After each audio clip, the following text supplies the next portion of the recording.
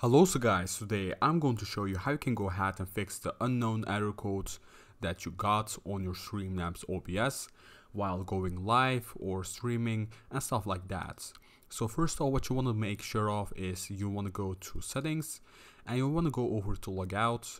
On logout, you just want to log out of your account really simply. So once you log out, just log back in and it should work fine, guys. Also, once you log back in, you want to also close off your Streamlabs OBS and restart it back again and see how it works out.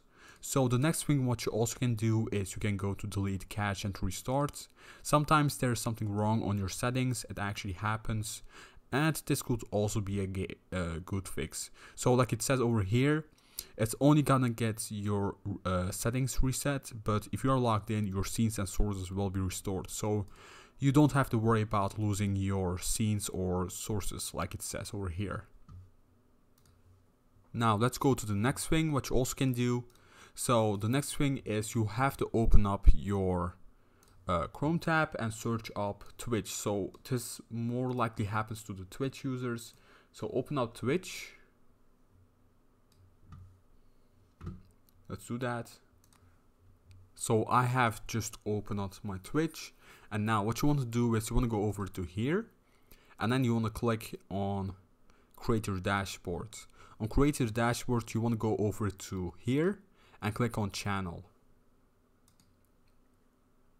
So once you click on Channel, guys, you will get something that says on red. So on mine it actually doesn't show up because I already did that a long time ago actually, but it's gonna say in red letters that you need to activate two-step verification or two-factor authentication or something like that. So you have to activate that, guys, and it's really simple. Just enter your phone number in and it works like a two-step verification, guys. It's really simple. Like once you log in, you have to also enter your code that gets sent to you on your phone and stuff like that. So once you activate that, you can just close off your Streamlabs OBS and retry it again. Or what you can do is you can log out and log back in and see if it works out. Most likely, guys, it's gonna work out really simply. So this was basically the video, guys, and the last step, if none of these work, just reinstall your Streamlabs OBS. Just right click and click on reinstall. So to do that, just click on here, go to Streamlabs OBS and right click and go to uninstall, and that's also a fix what you can do, and just re-download it back again.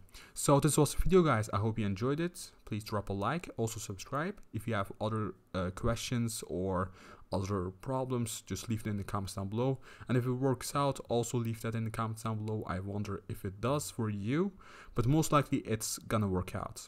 So for the rest, you can follow me at Twitter and Instagram. I'll leave a link in the description down below. So take care, guys, and goodbye.